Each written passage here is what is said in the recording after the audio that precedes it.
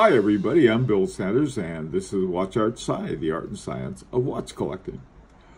Today what I'm talking about is a beginner's toolkit. Somebody asked me, said, why don't you do a video on somebody who is a beginner watch collector and some tools that you think would be useful to have. So that's what I'm doing today. Now the first kind of thing that I would get would be a loop, and they're basically two levels that I would get, and I'm basing this recommendation on what one of the courses I took recommended, and that's one about 4x and another one about 10x. If you get one with a really high powered one, it may not do you as much good as one of the lower powered ones. If you wear glasses, like I do, there are other things that you can get as well. And here's one of this is an inexpensive little thing you just clip onto your glasses. And I don't know, it was about $5 or $6 on Amazon, something like that. Now the ones I ended up getting, I had to wait about 6 months for. These are a Swiss-made one, and they clamp onto your glasses really well, and you have to get a left-handed or right-handed. Since I'm left on just about everything, I got the left-handed one, and these are about $100. They're pretty expensive. So I mean, but they hang on really well, and you get a good lens with it. But I think for the most part, if you have glasses and stuff, these work pretty well. I mean, just for taking a look at something really quick. Another thing that a lot of people overlook, and I think is really handy, is a magnifying glass. You got something in a watch you want to take a quick look at, you can just and this one has a little magnifier that is, I don't know what it is. It's a lot bigger than the main one, but for just taking a quick look at something, this is a plastic one, and it's didn't cost a lot, but it works great for just picking it up and looking at one thing or the other, and like maybe you want to take a quick look at the how your band fits with the lugs, something like that. Okay, so that's the first thing. The next thing that I think you need is gloves, for one thing, and some kind of cloth, a cleaning cloth or a polishing cloth. Your watches, in everyday use and handling them and so forth, can get pretty grungy, and you want them to look nice and shiny, and you can get these just about anywhere. The kind of cloth, they're a lint-free cloth. A lot of this one right here came with the Rolf Lang Dresden, a picture of his watch, a little thing. I use them for promotional purposes, and they're really handy to have. A lot of watches, most of them, I think, when you get a new watch, they come with some kind of polishing cloth. But I think it's really important, and people overlook it. When you photograph your watches, and that's sort of most collectors do, and then they share them on the internet with each other, you want your watch to look good, and a polishing cloth will help keep it nice and looking good, and keep all the grungy stuff off. The gloves, I happen to like black gloves, and the reason for that is that I was at the Patek Philippe Service Center in New York, and there was this wonderful lady who was helping us, and she had on a pair of white gloves. They get grungy looking really quickly, so black is sort of hide the evidence that I've been handling watches. And white gloves, well, you have a lot of oil and greases, and I don't know, even perhaps some acids in your hands, and to help keep the watch from getting fingerprinted up and sort of goofy looking. These will help, especially if you're talking about them a lot. I perhaps don't use them as much as I used to, but I probably should do it more often.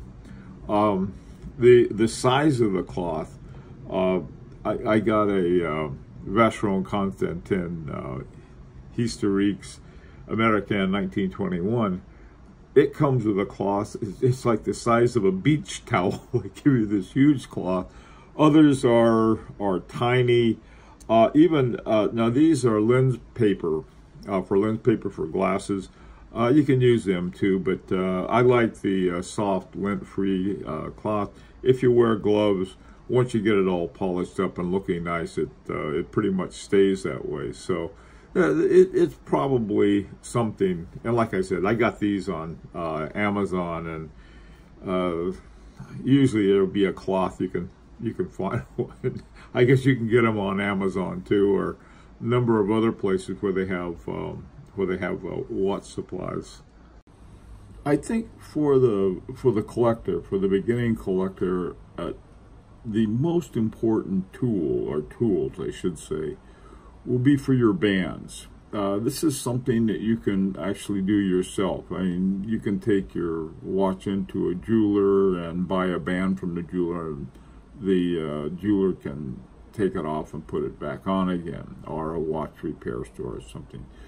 But it's something I think that you might want to consider doing yourself, and the reason for that is that you can have a lot of different bands for the same watch, and so you end up with a I don't want to fashionista, but I mean, sometimes you have one band for, let's say, everyday use, and then you have another band for fancy use. And what you do with this guy right here, it's got two ends to it. This has got a fork on one end, and then it's got a little pokey stick on the other end. And what you do with this is that to take off a band, you use the fork end, and what you do, you go in here and you just push the spring bar in and then lift this out. And one thing, a tip, always do this from the back, because if you slip, you're going to scratch the back, and you don't want to scratch the front, you don't want to scratch the glass either.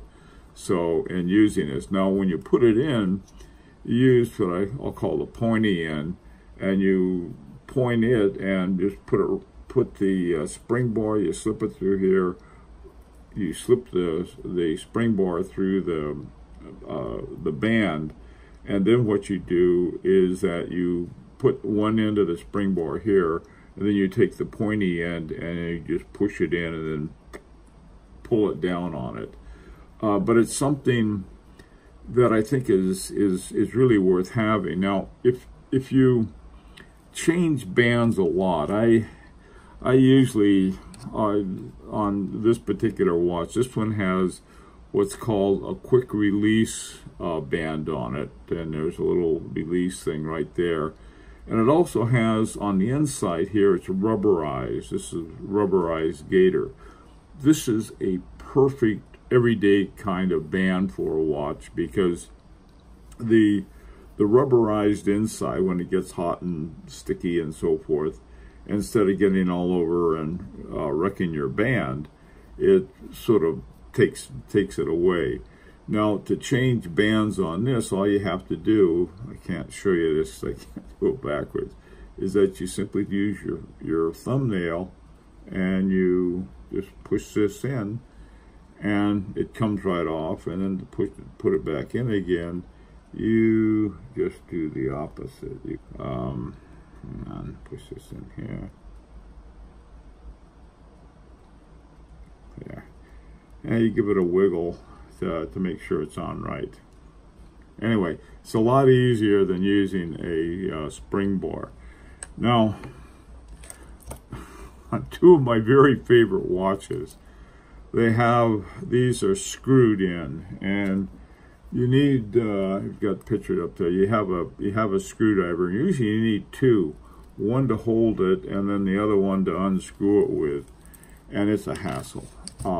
What I did is that I built this little device to hold it so that I could use a screwdriver and unscrew it. Now this is a punch, and what you do with this is you take the screw out, and there's a bar, and once the screws are out, you take this and just push the bar out, and then put it back in again. And it's, like I said, this is something that I'd rather not do. I put these, I had a red band made for this particular watch that I wanted to use both for an everyday band as well as sort of something different. It sort of picked up the red in some of the in the indexes. I thought it might look sort of interesting. But the thing is you can see how different it looks. The band that it came with, let me see, was more this color. And so you can see how you can drastically change the look of a watch by changing the band. And so if you're going to be changing bands, you need to have the right tools. Don't go cheap. I don't think it's a good idea. This one is a Bergion. Let me see if I can get the number on here. It's called a Bergion, B-E-R-G-E-O-N, and it's a 3150. And this particular one is a good quality one. You don't want one that's going to break or rip up your good gator band. Like I said, it's you can get the kind of, this is another one that's got a quick release band. This also has a deployant. That's deployant, not deployment. Okay, you can get a deployant clasp for it. The ones I like have these little things here, and you just push it to release it. The reason for this is that it actually, with a deployant band, you don't tear up your watch as much, or your watch band, I mean, once you have it on there. And then to take it off, you just push like that, and out it comes. There are different kinds of bands, or different types of deployant bands. I like this kind the best because just push, and some of the other ones get a little messy. Also, too, you see up there, it's called a bracelet pin remover. If you've got let's say you buy a Rolex. Most Rolexes have metal bracelets, and you find out that it's a little too big for you, or a little too snug. We'll say it's a little too big. And so what you want to do is that you want to take out one of the links. And again, you might want to, if you got it from, if it's used, you may not have got it from your AD, but that would be the normal place to go. Another kind of band is a canvas band. Now these are great for field watches, or sort of your, you're doing something rough and tumble. Those are pretty good for that, I think. What you're going to find is that leather bands and gator bands, especially, gator bands can be extremely expensive. For example, these guys on this one is about $400 a pop for a band, and this is comes with this quick release band that seems to want a quick release a lot for me. And the thing of it is that when you have a band like this, at least for me, I like to wear all my watches a lot. And instead of having a $400 band, well, for these, I do have for my FP Journes, because they have these rubberized, but I have other bands for this that I wear to special occasions. I have this one, it's a cornet color, and it just looks great, but and so I'll just take this one off and put that one on, and it takes me 5 minutes to do it. But the thing of it is that it always looks brand new, because this is the one that I wear for everyday use. And like I said, it's got this rubberized size to it. So one of the things that you can use is that I use something that's called neat foot oil, and I got a big 32-ounce bucket of it I keep out in my workshop. But what I did is that I got a little one of these, I got an empty bottle, cleaned it out really well from a, this is from a travel size shampoo bottle. Or you can use anything, you know, any little plastic bottle that has a good tight cap on it that you're not going to spill it with. This I like. Now, another thing you can do, you can get one of these little atomizers, and you can put it in here like this, inside of here, and then you can just spray the band with it. And I spray it on both sides. Now, this band right here is the original Gator band that came with the Ralph Lauren Dresden watch, and I took it off because this has got a little pin buckle here, and what happened was that I kept taking the band off because I like looking at the back. I mean, it's got an exhibition window with this gorgeous movement in it, and I kept taking it off, and I realized that, you know, this thing is starting to get sort of worn out, and so I put the neat foot oil on it to give it more flexibility, because you don't want your good bands to crack, and they will if they dry out. And so I use it on virtually all my bands. On all my bands.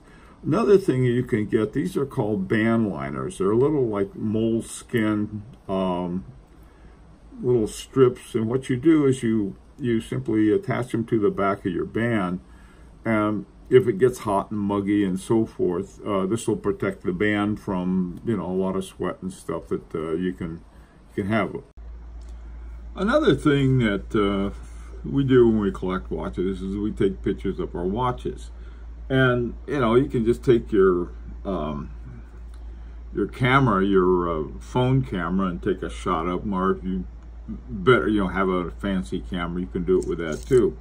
One thing though I found very useful is these little they're light boxes, and essentially what you do is you plug them in, and they have a little light inside, and this just goes into a USB port on your computer. Let me pop this in real quickly here, and there, and they light up.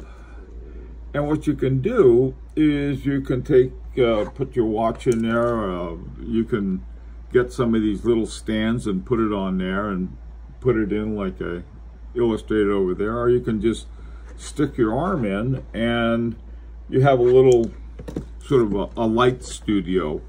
And I like the small ones. Initially I got one of those big what are called tents, and the problem with the tent was that it was way more than what I needed. It just this great big old thing, and it wasn't too helpful.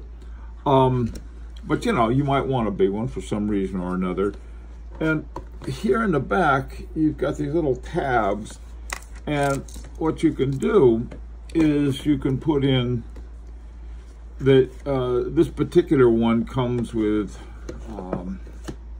it's called polos, one of the two. They got fancy with the fonts. It comes with a set of different colored backdrops, and so you can have, you know, like I said, you can have sort of your own little studio, and you can pop it right on your desktop, and you can then take your pictures. You can stick your arm in there, or you can put it up on a little stand or whatever you want with it. Now, the final tools that I want to talk about are ones for beginning collectors that I would not recommend, okay? Not because they're not useful, but if you're collecting, collect, okay? If you take up watchmaking, where you start taking the backs off and doing some things with them, then these may become useful. I say this because certain people that I know, when they first started their collection, ran out and got this is called a case knife, okay? And it's a special knife for prying open cases. It's and this is the same thing. You pry it open by popping it down like that. Here's a case with the kind of case back that you have to pry off. You find a little. There's usually a little either a tab or a little gouged out part of it, and you slip this in here and pop it out.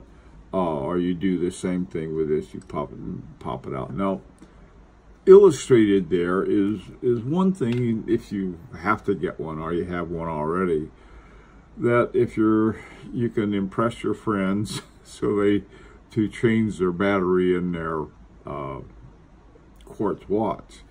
I've done that before. You pop open the back and you take out the old battery and you go down to the drugstore and get another one, and you could do the whole operation for a fraction of what they'll charge at the mall. They charge, I don't know, $5, $6, $7 at the mall just to change a battery, and the ones they put in there are not always the best batteries. So, you know, I guess if you have one or you have to get one. By and large, though, just don't get a case knife. By the way, too, I saw these guys in the mall where they were selling watch straps, and they would use case knives instead of spring bar tools to change it on. Just scared me to death. But anyway, that's neither here nor there. Now, the other tool you may be tempted to get is a similar one. It's one of these, and what you do is you adjust the length of these, and then, as you can see in the picture, you simply put it on and you screw off the back. For beginning watchmaking, a lot of the cases you're going to find are going to have this kind of case backs, and I absolutely love those case backs for watches, especially for the ones that I get that have an exhibition window. You can just screw these off with these things.